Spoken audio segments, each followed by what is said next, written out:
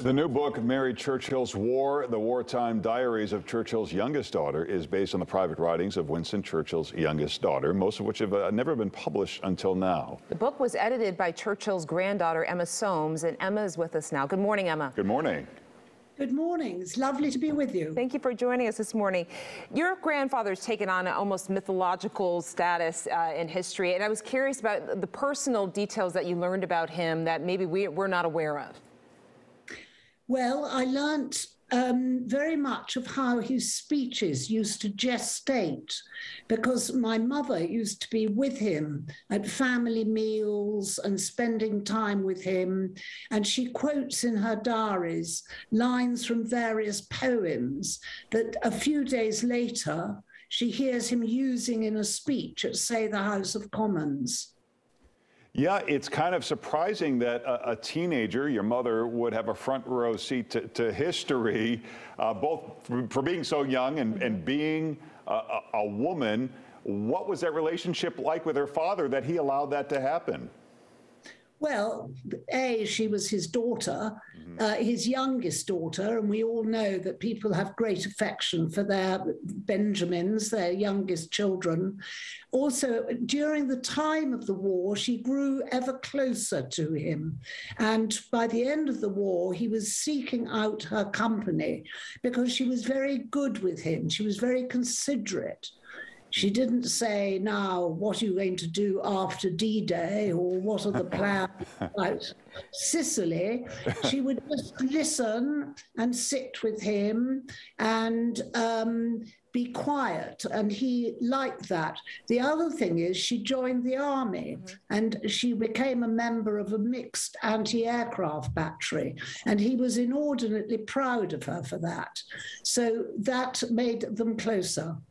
Was there any hesitation on your part to publish your mother's, what I'm assuming at the time when she was writing them, thought they were going to be private writings? Well, yes, but she'd used some of these diaries in her memoir, which she called The Daughter's Tale. But to be honest, I don't think she ever would have published the diaries because I think she was rather embarrassed by them. I mean, they are, some of them, the writings of a young girl. And I think she was needlessly, I have to say, because they're very well written, somewhat embarrassed, you know, some of her writing about boyfriends and, you know, her teenage enthusiasms. But obviously, if I thought they were very embarrassing, generally speaking, I wouldn't have gone ahead. But actually, they're very charming. Yeah, when I heard we were going to be speaking with you, I had to do the math, and I doubted it because Churchill was born in 1874, and he drank a lot and smoked a lot, and yet he was around long enough for you to know him as a grandfather. What was he like as a grandfather?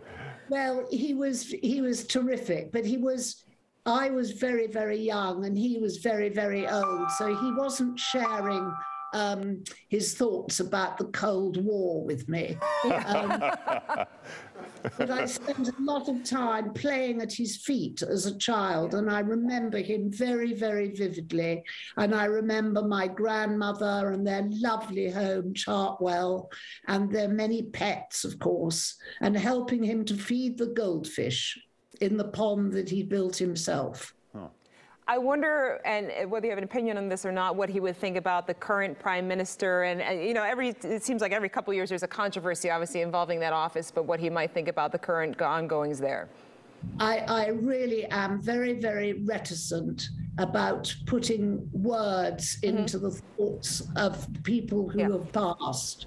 And I would really not like to say what he would have thought.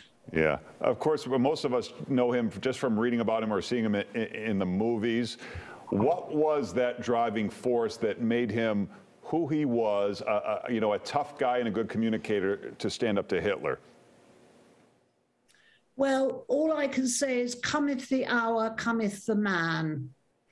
I really think he was a genius. I mean, particularly, funnily enough, reading these diaries, which are written by somebody with a very intimate seat in the drama, if you like. And there's no doubt about it that he had the broad enough shoulders to handle these great events, the absolute vision of what had to be done, from which he never wavered.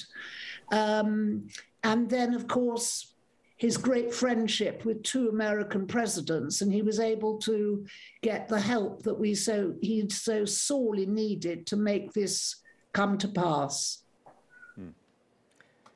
Well, the book is Mary Churchill's War, the Wartime Diaries of Churchill's Youngest Daughter. For more, follow Emma Soames on Twitter. Thank you so much for joining us this morning. Thank you.